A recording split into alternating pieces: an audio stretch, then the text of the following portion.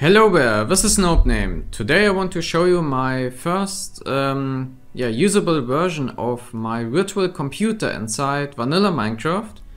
As you can see, I'm in 1.14 pre-release 2 vanilla, and this only uses the in-game commands of Minecraft and mainly functions and the execute command, scoreboard commands, and the new data modify command. And so yeah, this is the program editor of a computer, and you can write your own programs and compile them and run them. But before I'm going to show you how this works, I want to show you something about behind the scenes. So therefore let's go to -64 1 -64, and here's a chest, and all the data is stored inside this chest, or to be more precise, inside this item, because the cool thing about items is you can add custom NVT data to it. You can add whatever you want, and in this case it's all the data I need for this computer. And if I do data get block, you can only see a small part of all the data inside this item, because yeah, the chat isn't able to display all of it. And yeah, then I'm just using functions to read the data and yeah, run the program and so on. Oops. And now let me show you how to use it properly. Game rules and command block feedback false. Let's open the editor. Using these arrows you can navigate here, and you can see I already wrote a function. If you download this world, a link is in the description, you will find a program here that calculates the Fibonacci numbers. I already recorded this video, so I removed it already and wrote a new program. The problem was, there was a bug in the way the call and return functions work here, and I had to fix it, and now it should work. So let's start right from the beginning. I'm going to remove all of this, and let's start a new program. Here, if you click on edit, you can see all the commands available. These 4 if things here, just ignore them. This interface is work in progress, and I will add new commands, so these don't do anything. For our program to work, we need a function. So let's click on function and we give it a name. Let's call it like this. It doesn't need any parameters, because this is the first function to be executed by a program. It won't search for a main function or something like that. It will just go through the program, and the first function it finds, it will run it as the first function. And yeah, now we also need a return thing, and just return 0.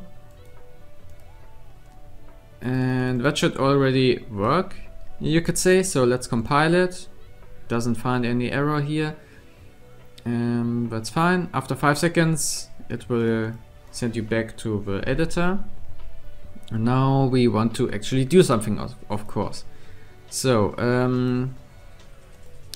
we want a variable a, and we want it to be equal to the value of 99.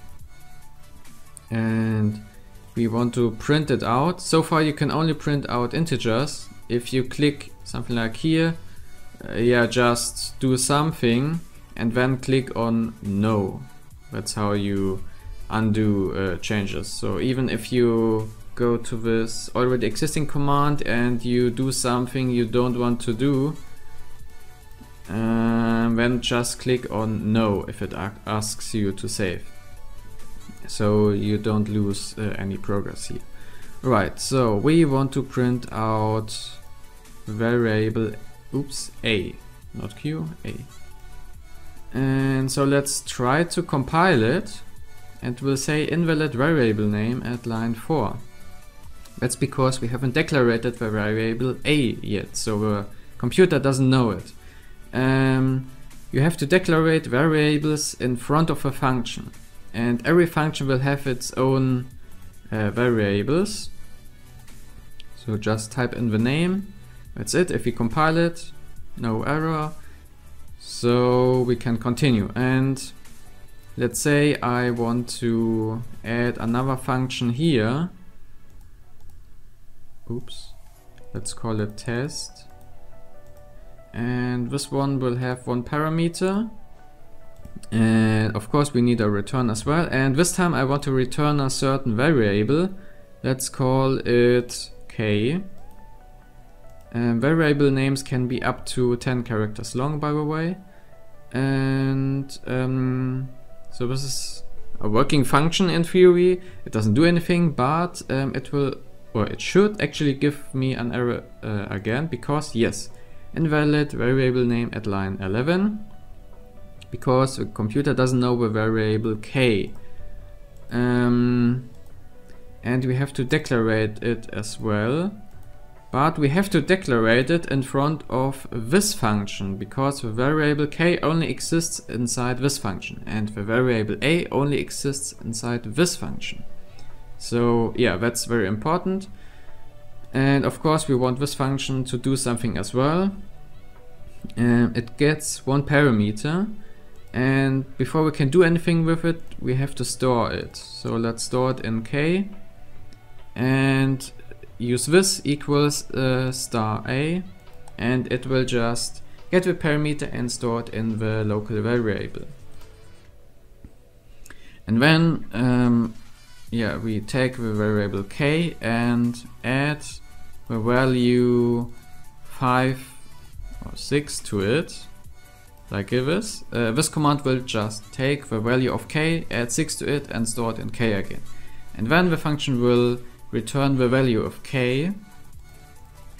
And yeah, now we have to actually call that function. So we have to type in the name of the function. Let's just do something else, and no parameters. And yeah, that's the wrong function name, of course, and if you run compile, it will tell you so. Invalid function name. So it will check if that's correct. And now let's call test. And without any parameters. And now it will tell you that invalid parameter count is at line 6. We need one parameter. And the function is called test.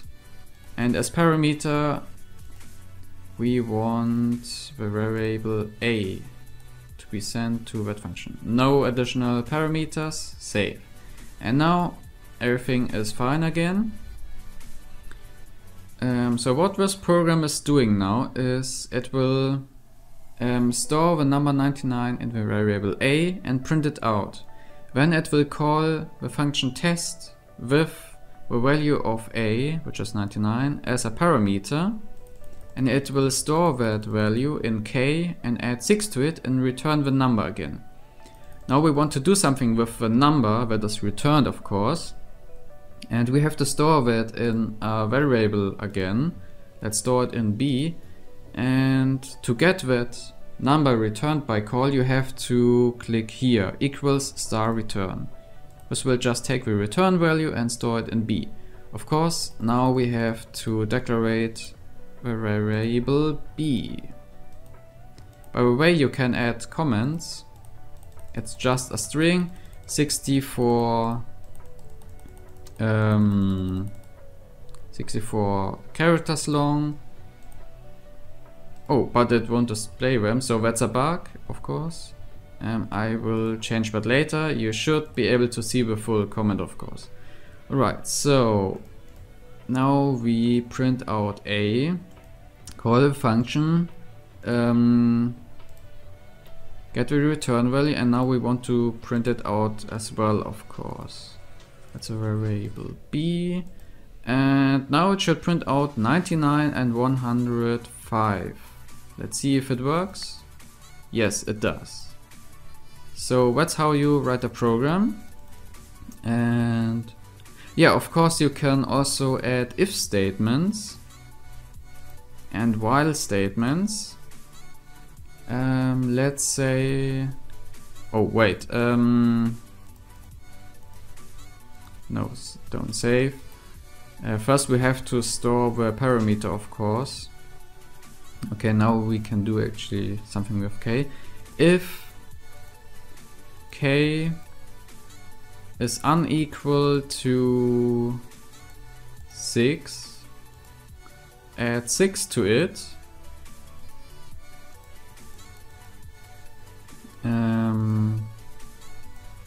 Else execute k equals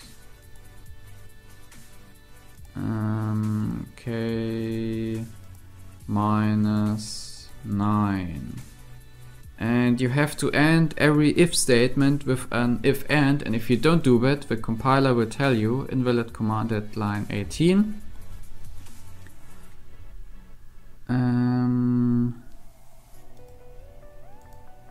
Oops. Nah. Don't keep it. Edit. We need an if and here, of course. And now the program is correct and we can run it again. So since the parameter is 99, which is unequal to 6, it should do the same as before. And it does.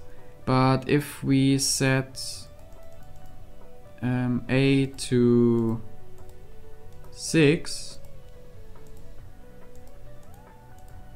the parameter for this function will also be 6.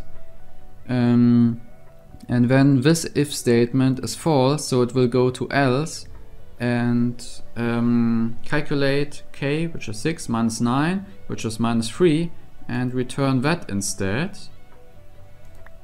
And it does. So everything works. If you find any bug, please tell me. But yeah, so far everything works.